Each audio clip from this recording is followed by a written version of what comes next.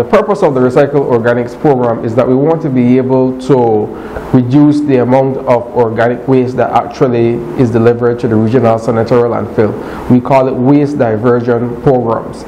So it's basically taking valuable compost and taking valuable organic waste and turning that into compost.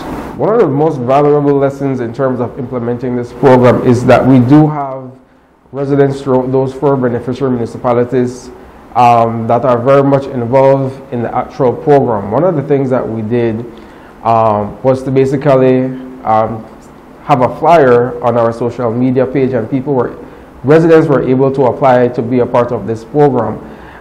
One of the things that we underestimated was the level of applications that we received throughout the process, which was over the amount that we had actually anticipated for. So we're very glad to see that Belizeans within those beneficiary municipalities actually applied and wanting to be a part of this program.